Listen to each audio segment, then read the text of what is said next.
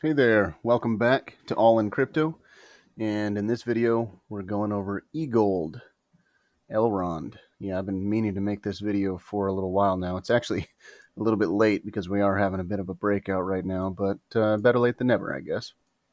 So, we're on the weekly time frame right now. Let me get rid of a couple lines here. I want to show you some stuff up here in a minute, but just want to say we came up to the $580, $70, $80 range, $60 range last year, and then we started falling from there. We broke below the 50, came back to retest, couldn't do it twice, one retest, two retest, and fell again. I knew that this was going to be roughly the top, and unfortunately I was staking my EGLD, and I couldn't get it unstaked in time to cash any out. So by the time I got it unstaked, we were already down to $200 to $250, somewhere around there. So I just said, forget it. I'll just hold on to it. But I knew that was coming because of this right here. From the top to bottom, let's see, this is, late of 2020. I just was following this fib. It hit the 2618, had this massive wick up above. I didn't know we were going to drop this far. I honestly thought maybe we'd come below the 50 like we did back here and then go up again. But there was, if you can see it down here, during this time, some bearish divergence. We had higher highs and lower lows on the Fu Manchu here. So that should have been a signal. Plus we had this red dot once we got close to the 50. On the trend meter. But that's history. Just wanted to point that out. One thing I also wanted to point out before we get into all this over here is if you go to the very bottom, go to the top with the Fibonacci, we tapped the 382 perfectly. Had a nice bounce. Let me zoom in. Tapped the 382, bounced up with a nice wick. We got a green dot on the Fu Manchu. On the weekly, we don't have a green dot, full green dot on the trend meter yet, but we have been following this channel right here, and so we've tapped it 1, 2 on the downside, one time, and if it doesn't break through, I'm assuming in a couple weeks, we're going to tap the top here again, roughly around $75 to $100 to $90. Now, I got a yellow arrow here. Let me delete that, and I'll show you what that is here in a second. We have broken out of a triangle. Now, normally, this could also be like a bear pennant or a bear flag or a triangle going in a bearish direction, but we've broke out the other direction. Now, that's pretty bullish.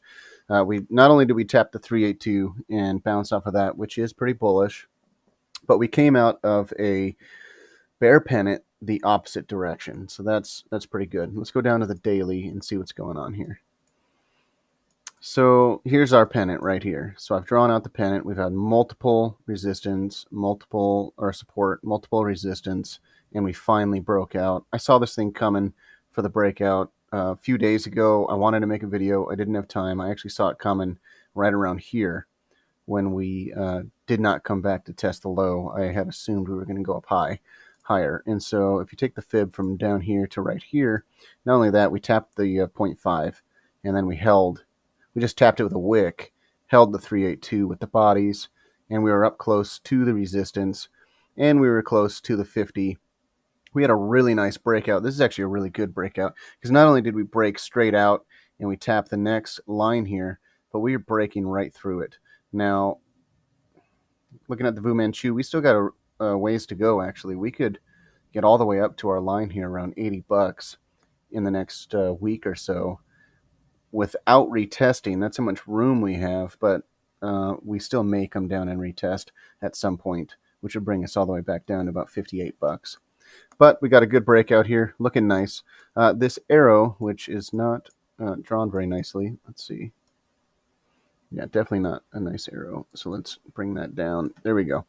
So this is where our target is. Oh, geez, look at that. So we broke out right here, and the target is $83. And it's hitting our trend line perfectly, which is exactly where I think we'd find some resistance. So we hit our trend line. We're not going to break through it right away on one candle. It's going to bounce around here for quite some time. But eventually, I'm hoping it's going to break out and take us higher. If we have reached bottom with Bitcoin, and we are having a reversal with the altcoins, because Ethereum has been moving like crazy due to the merge coming up. EGLD has also got some stuff in the works. Apparently, I just saw something from Benjamin. What the heck is that guy's name? Benjamin, whatever. M starts with an M. About September, I think he said is going to be pretty big. Which, if EGLD's got something big in September, Ethereum has something big in September. Then you got Ethereum Classic and Ravencoin about to take a bunch of miners from Ethereum. September might be a pretty big month, but then October might be a pretty big fall. Depends. We'll see. Buy the rumor, sell the news, or just keep on going. Not really sure. But this lines up perfectly with this breakout of that triangle pattern right there. And so, yeah, you missed if you didn't get the breakout here, you still got some room to go. There's still plenty of room here. Yeah, we're looking at 25% still from where we're at right now. Now, I can imagine, let's go down to the 6 hour, see what we're doing, because I can imagine this thing can't go straight up, can it? There's got to be some kind of a retest back down to the 50 at some point. I mean, let's get rid of this Fibonacci. And let's draw a new Fibonacci to the upside. Okay, so we've broken above the 2 and are retesting the 2 right now. Man, this thing is just moving. So we busted through the 1272, the 1618, retested the 1618. If we hold the 2, move up to the 2618 and break through that, man. So just keep, if you want to, just draw Fibonacci from top to bottom here. And I'm on the 6 hour, so just keep your eye. And we've got multiple red dots up here on the Fu Manchu. But man, the trend meter is just going strong. So, I mean, we can hold up here for quite a while. Just because you get a red dot doesn't mean it's going to roll over. Once you start seeing some divergences, then you might consider pulling out. So like back here, we had this divergence going right here, from here to here, and then what did it do? It fell.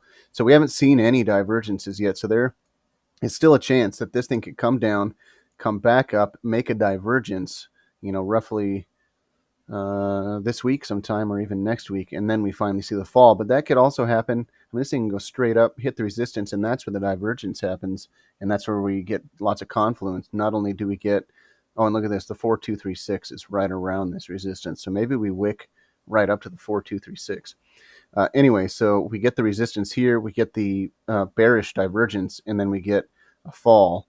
Let's just assume that that happens, and it just does go straight up. Let's put it somewhere right around here. No, let's put it all the way up to the end of the arrow here. So we get some resistance, we come back down, retest the 382, the 0.5, or even the 618. Maybe, I mean, we can go all the way down to the 786, and if we can keep moving from there and break through this trend line right here, which is the massive trend line on the weekly. Once we break through that, this falling wedge here, or I'm sorry, falling channel, excuse me. Once we break through the falling channel, that's when we can start getting some moves. And let's go ahead and do one more thing. Let's see if we got some price targets here for the not immediate future. We are still in a bear market, so this is not the immediate future. We could get rejected off the 382, which would line up perfectly with the 50 if we do break out of there. Come back down and retest this line here, back at the 236 or maybe below, which I would imagine would happen. We're going to, I mean, on the weekly, you get rejected not only at the 382, but the 50, you meet it right there, come back down, retest. And if we're still bullish and we create some sort of double bottom here and we start pushing up, then there's a good chance that we just keep moving back and forth until we finally have a breakout. And my targets for EGLD for this cycle, we made it to $530, $60, somewhere around there last cycle. My target right now would be around $1,100 to $1,200. My first target. Second target would be around $3,000. And EGLD is such a small market cap compared to a lot of these other projects, and EGLD has been growing quite a bit. So I can imagine in the next cycle, barring any kind of hack or anything with EGLD, that we could easily get to $1,200. But if you can get past $1,200 and get to $3,000, boy, maybe start pulling some chips off the table up here. and wait for it to fall back down and buy again. So that's kind of my targets. Price target of 1,200 and 3,000. Not, I'm going to say not this year. Let's just move all the way over here. Yeah, May of next year. I mean, nobody can predict time, but my guess would be next year. So right now, great time to get involved in the project. It is super cheap. Man, this thing was at $560 just last year. Now we're at 66. So even if we just went right back to all-time high, yeah, that's quite some money you just made there. Also, if we hit the 618 and get rejected, we finally have a relief rally. Head up to the 618, get rejected at $200. Even buying right now in a relief rally to get up to the 618 would be kind of percentage gains are you making with that just from right now? 200%. That's pretty good. So anyway, that's EGLD price targets. Let me know what you think in the comments. Like and subscribe. And I'm not a financial advisor, so yeah, take it for what it's worth. Talk to you later.